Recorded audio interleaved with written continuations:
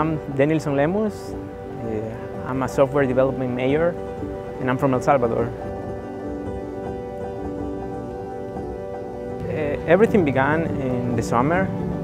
You know, this 2020 year has been a really tough year, and prayer is the only thing that has kept me hopeful and positive about things that are going on in the world.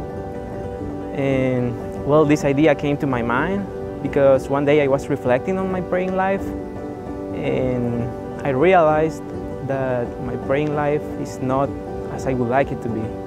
And I said, okay, I'm gonna develop an application for my phone, and I'll keep a record of all the things I'm thankful for, and I'll keep a record of the things I have to pray for.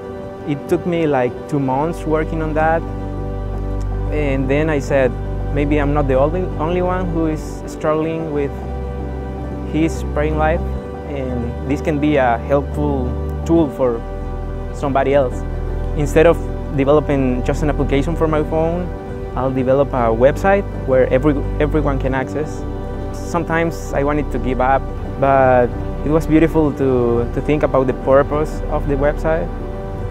That I prayed to God and I said, okay, God, if this is going to help at least one person, everything has been worth it. They can pray for others, and even if they feel lonely, they feel that they don't have anybody to pray with, they can access the app, they can post their prayer requests, and even if they don't have any request, they can access and they can pray for others. So I think that's a beautiful experience to work on that.